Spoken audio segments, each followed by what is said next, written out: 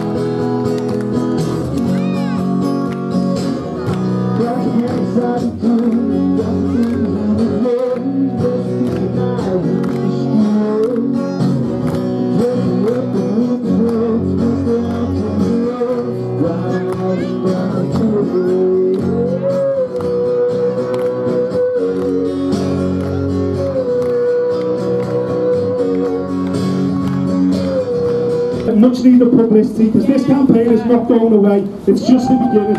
Thank you so much for coming today.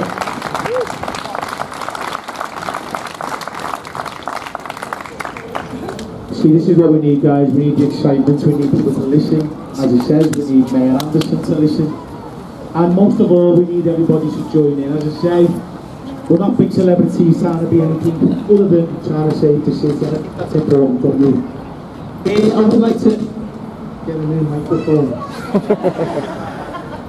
I would like to invite one of the speakers of a family right now, one of Adam Ellison's family. No, I don't actually.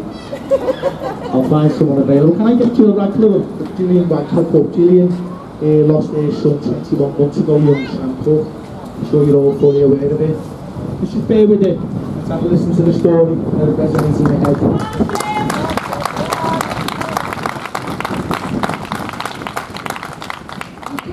Today, if I would have thought I'd be stood here in front of all of you 21 months ago, then I would have been shocked. But I am. Sam was just out on his 21st birthday, he had his whole life ahead of him.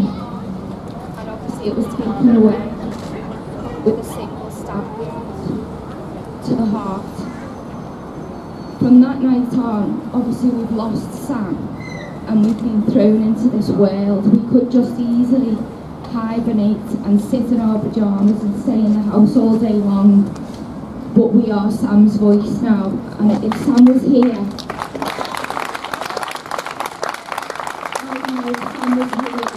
go on then, try and make a little bit of a difference if you can. I might not be able to, but I'm going to try, and I'm going to try for everyone's kids that are still here and for your grandkids, because we love Liverpool and we love the city, and we don't want it to be tarnished in this way. We want it to be a happy place and for us all to love each other. I know that's not completely possible, but we'll try if we can.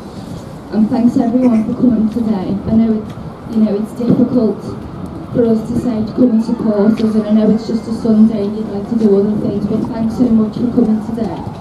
And I know Sam will thank you too. Thank you.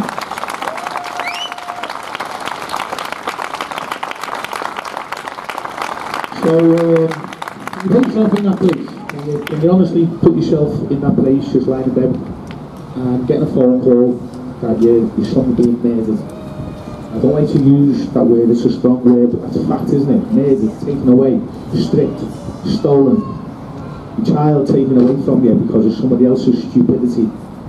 You need to have a 10-second rule. We need to sit, think, have 10 seconds, and it's got to just stick in your head what's to be done here. What I would like to do before we continue is promise a minute silence for everybody that has lost a life. It doesn't matter whether you've lost a life tonight, and losing a life is losing a life. So while we're here, I would like a minute silence for everybody. And is anyone going to watch them? I'll do it professionally. Okay, so look, let's just have a little thought for everybody. Have a thought for somebody else's families. Have a thought for your own families. Have a thought what's to be done, what's to be changed. Let's give it 60 seconds, guys. Let's go.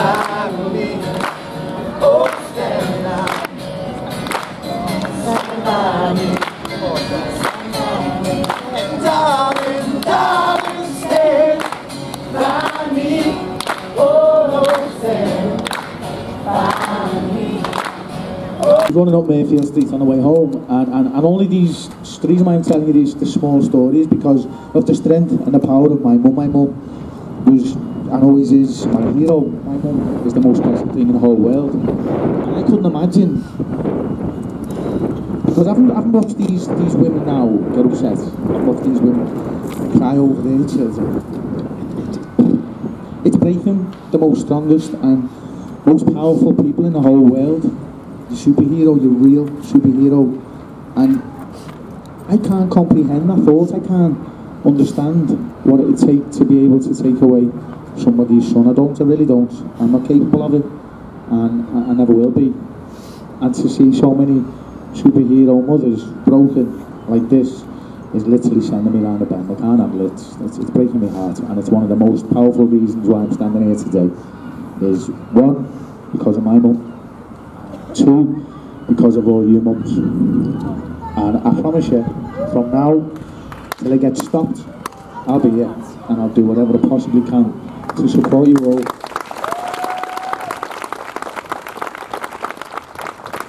And to get your story out there, I promise you, you've got me 100%, and I mean that. Not more knives. Let's just get off the streets, please. Do whatever you can to get off the streets, because without you, there's just me. And with just me, I'm just Paul. Yeah. With you, I am the city.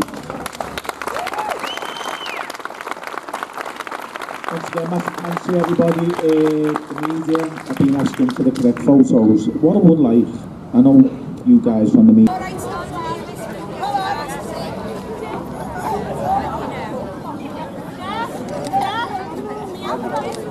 Hey guys.